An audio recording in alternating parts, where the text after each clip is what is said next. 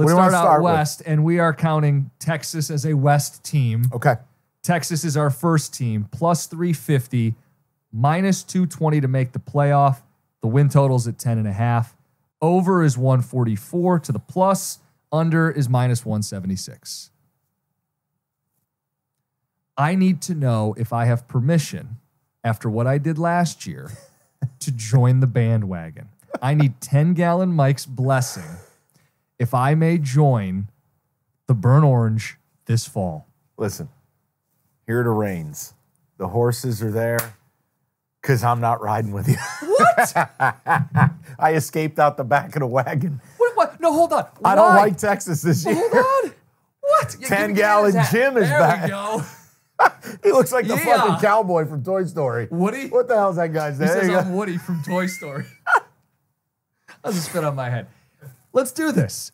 Yours is back. 4 offensive linemen back, including a first-round left tackle in Banks. I can't look at you while you're talking, but go ahead. Mike, this O-line is... I'll take the hat off. This O-line is years in the making. 123 combined starts. Yours will have time. You look at their schedule this year. They go to Michigan and to Texas A&M. They're favored in both games. They get Georgia and Austin. They don't play Ole Miss. They don't play Alabama. They don't play LSU. I want to bet them to go 11-1 this season. Bet the over on the 10.5. You're all on your own. I think you'll get paid for your opinion, which I respect. Plus 144. You can call it plus 150 even if you Sure. shop. What's your concern? My concern is twofold. A, I'm still not sold Quinn Ewers is the guy. Like, the guy. Like Carson Beck's the dude. I don't know that Quinn Ewers is. He still goes through these periods where I go, what the fuck is wrong with you? You say mechanically. All of it, yeah. And again, look, I was all in on them last year. I thought he'd take a step forward. He did. It wasn't quite as big as I wanted. And they made the playoff. Texas was back. But when I look at Ewers, is there more there? I don't know. I have concerns at wide receiver. Now, they have depth, and they've brought people in. And I believe this is Silas Bolden is here, who's the 4-foot-tall dynamo from Oregon State. But that's not Xavier Worthy. That's not A.D. Mitchell. That's, it's They different. lost Sanders, the tight end. Yes. I know. Now, I want to see it. You're right on the O-line. Now, they just lost their starting running back for the season. I'm aware. He's gone. They still have Blue, the other running back. But they've taken some hits. Now, the real concern is what you highlighted here. It's on defense, and it is going from having an elite defensive line, specifically on the interior, to total question marks.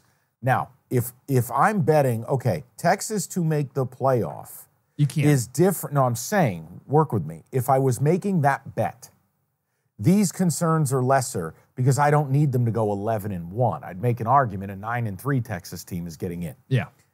But if you want me to say this team will lose one game this fall when they have to go out and go at Michigan, go at A&M, Favored in both. they're going to play Georgia. Sure, that could be the one. I just can't get there with them. Now, if you want to bet them, you want to bet them to win the SEC at plus 350. I would sprinkle on that too. I think you're over. You can't touch the under. I would have bet the under if these odds were remotely fair. Yeah. But minus 178, I can't do it. Texas is a stay away from me, and I don't feel nearly as confident as you do. So last year they were elite against the run, right? Yep. Like number 3 in America against the Josh, run. what was it? Sweat, the 350-pound kid? He's a problem. They lost 2 guys on the interior to the NFL. Yeah. The edges are still there, and they added Trey Moore from UTSA, 13-sack guy. Fresh All-America, right? Yeah, he's the biggest newcomer to this football team.